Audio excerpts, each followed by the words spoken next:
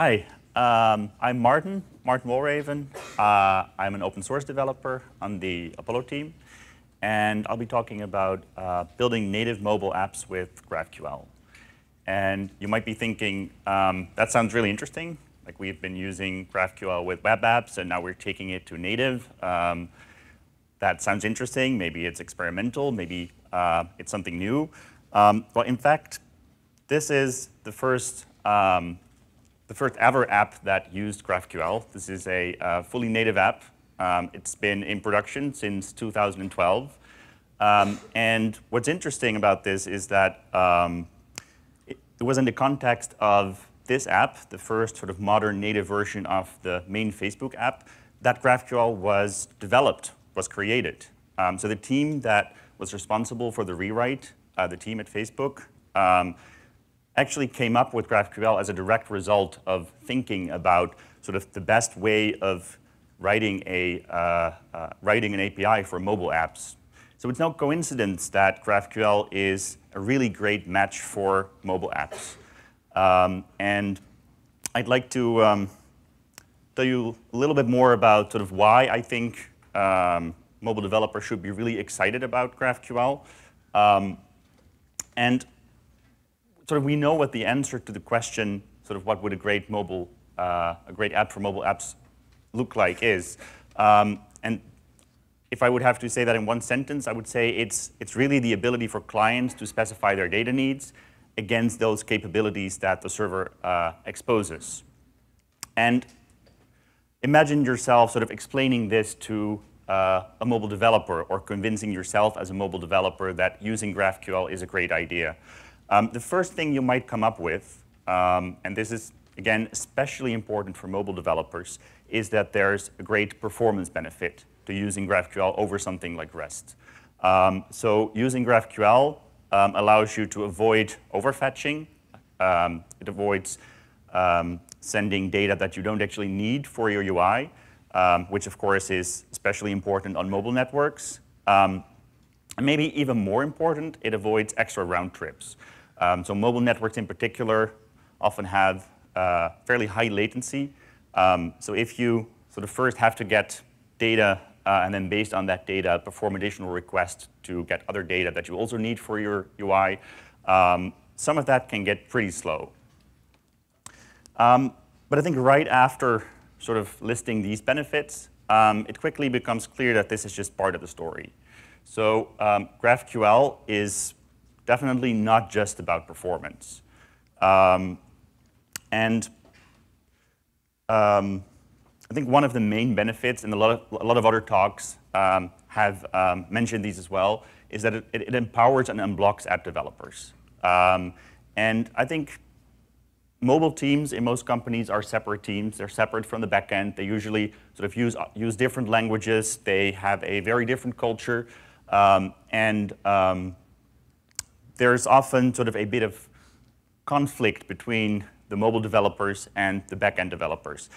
Because from a mobile developer wants the data for a particular screen or flow as efficiently as possible, but backend developers really don't want to write app or even app version specific endpoints.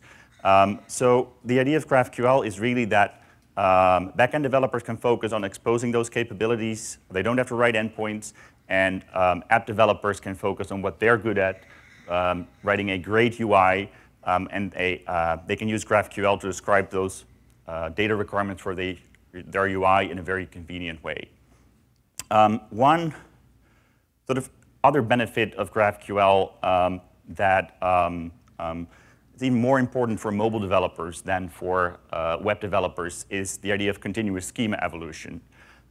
So mobile apps tend to stay out in the wild for a long time. People don't always upgrade. They're not always able to upgrade because they have old devices. They're not able to run the latest OS version. And it's also, maybe they don't really feel like upgrading. It's depending on your operating system, it's actually an action you have to take. So you often have to deal with versions that can be sort of years out of date. And if you use a RESTful API, That means you sort of have to keep up those different versions, and you have to keep supporting them, or you have to drop support for older clients. With GraphQL, you can just keep evolving your schema, and all the clients will keep working. And in fact, at Facebook, the claim is that even the original app from 2012 still runs against the same endpoint. So that's quite impressive. One really important point that I want to make for mobile developers is that adopting GraphQL doesn't require you to sort of rewrite your complete mobile app. It's quite easy to get started. So GraphQL, from the client perspective, is no more than a simple HTTP request in the common case. And you can use any HTTP client or client library to perform a request. Basically, you can treat GraphQL as an endpoint. The only difference is that you define the data for that endpoint on your client instead of on the server. But the response you get back can be treated exactly the way you would treat a response from a REST API. But of course, there's more you can do. And it's here that we've really learned a lot from the Facebook teams that have worked on the mobile apps. The internal Facebook libraries in both iOS and Android have some really advanced capabilities. In the Apollo community, we've worked on iOS and Android versions of native clients that take advantage of those same capabilities. And to start out, there's the idea of static type safety. So GraphQL has a great type system. But the result you get back, in most cases, is JSON. And dealing with untyped JSON from a typed language like Swift or Java is a real pain. You end up sort of having to cast, having to deal with errors manually, or you have to write a mapping layer. And it's a shame because you do have type information available in your schema. There's a clearly defined contract between the client and the server. So I'll be showing this in Xcode, Apollo iOS. The experience in Android is similar. What these native clients allow you to do is generate code based on your GraphQL query. So here, for instance, the query that gets posed gets translated into a data object. And every time I make a change to my query, so if I remove the title here, for instance, I get a compile time error.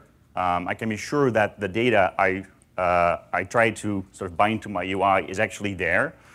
And it works both ways. So if I try to fetch data that isn't part of the schema, I get a sort of nice inline validation error. So this really improves the developer experience. You can, and that's what I was referring to with sort of the idea of static type safety. There are other benefits, and I can't really go into too much detail here. For those of you who are familiar with clients like Apollo Client and Relay, know about normalized caching. And this is a big benefit for mobile apps as well, especially if you make the cache persistent. And it really allows you to sort of keep query results consistent, improve the performance of your app by loading data from a persistent cache. And it can also fundamentally change the programming model of your app when you switch from sort of model view controller to more one-way data flow architectures. It's really suited for that. So I mentioned Apollo iOS and Apollo Android, two community projects.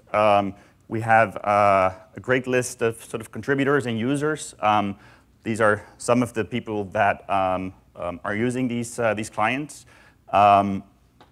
If you're interested, please join our Slack channel, get in touch, start using the clients, open issues, contribute, open PRs, and I'm looking forward to working with more mobile developers on improving these clients.